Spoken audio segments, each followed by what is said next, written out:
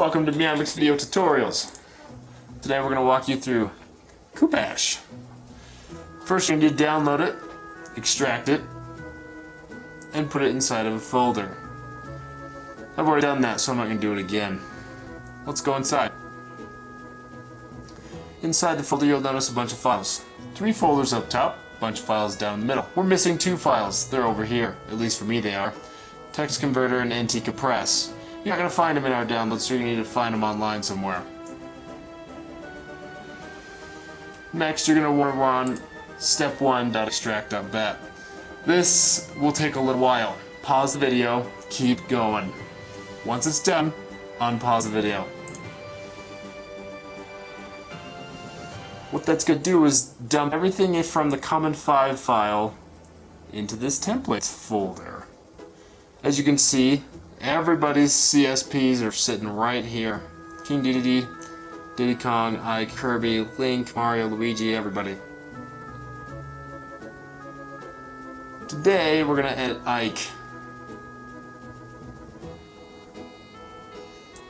Not just neutral Ike though, we're going to modify Ike2_big. Open it up into Photoshop.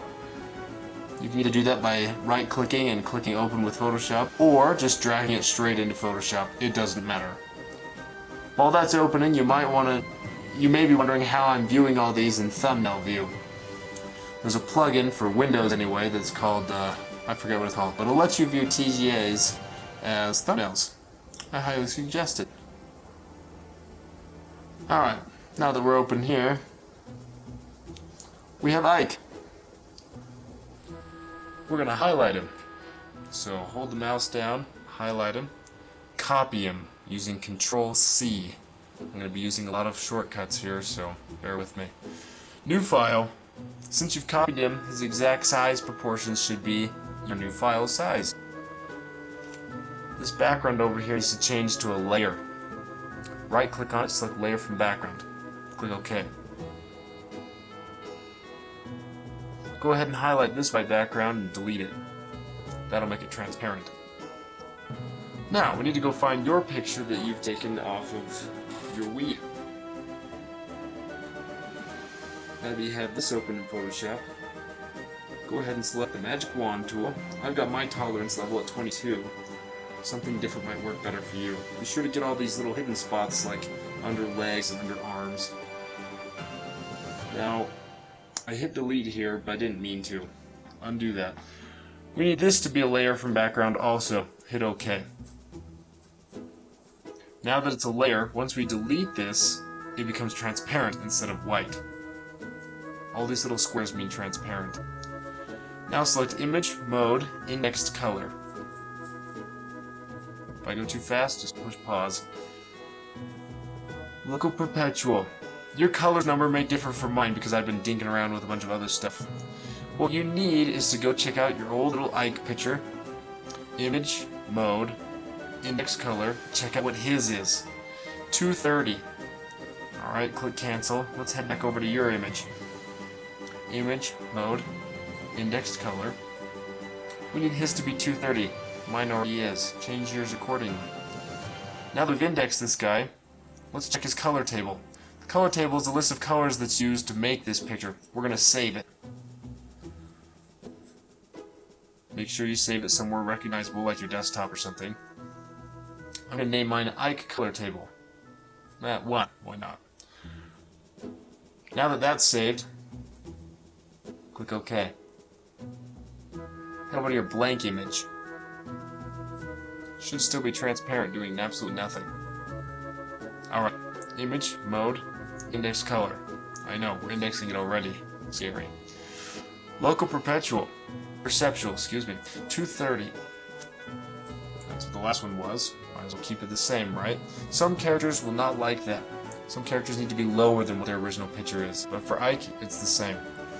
Color table. Oh, a whopping 3 colors. Okay, let's load our color table that we saved from our last Ike image. This will make sure that it's perfectly accurate as far as colors go. However, we don't want this transparency square here. Click on it. We need to change this to be magenta. Now magenta for Brawl is 2550255. Click OK. Now that that is there, we won't have anything transparent. However, we will have magenta instead. Brawl interprets magenta as transparent, so this is good. We need to fill this gray spot that's appeared with magenta. 255, click OK. Fill. Alright, great. Now we have magenta. Let's head back over to your image. It's transparent, it's already indexed for us. Now we just gotta highlight, copy it with Control-C. Head back over to your small image that you're making. Paste. Now this is crucial. See all these dotted blinking lines here? We want to keep that. Don't click your mouse anywhere or else it'll go away. If you accidentally make it go away, push Control-Z. Notice how there's no other layers. You're actually modifying that exact piece because this is indexed. Hold down Shift while you're changing the size to keep it proportional. Make sure everything matches up and fits. Move around with your arrow keys as desired. Hit Enter when you're done. You should still have the blinking lines around it, however now you're not transforming the size. Head over here. Because it's selected, this will make it really easy to create an alpha channel. Alpha channel made. Oh, we've already got this part selected of it. Let's make it even better. Refine edge, make sure smooth is at 0. The default is 1, I believe. As you can see, it's going to make it a little bit more fuzzy. Hit delete. This will turn it white. But it'll also leave a small, ghostly, white border around it. That's it. You've added an alpha layer. Click on index so that be sure you're saving the picture while it's looking like this. Awesome. Push Control S. That'll bring you to the save selection screen.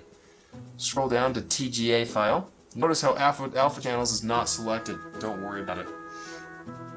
Desktop. I'm going to save mine to the desktop. Let's rename it here. I'm going to name mine.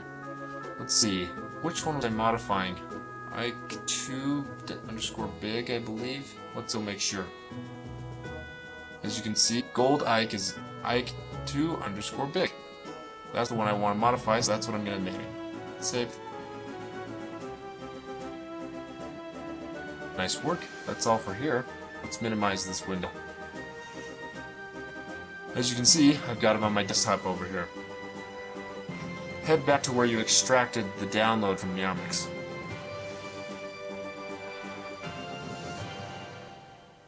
See this new files folder? Jump in there. You're going to throw them inside this folder right here. I've already done this in the past. It's going to ask me if I want to replace it. I do.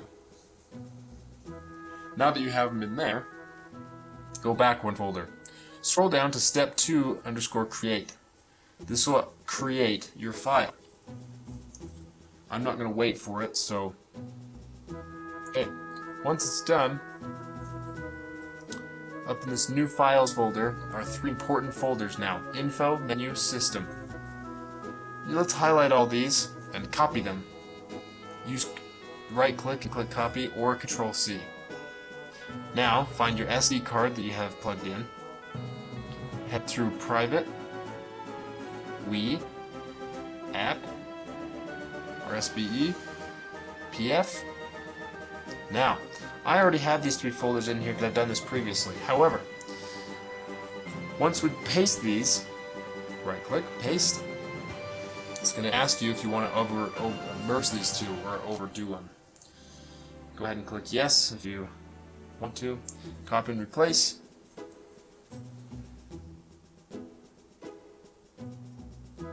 There you have it. One last thing that's super important inside the system files, you need to erase your last one if you've done this previously, or in any case you need to rename the one that has _en to just common5.pack. This is crucial in making sure it works. Once you're done, eject it or safely remove it.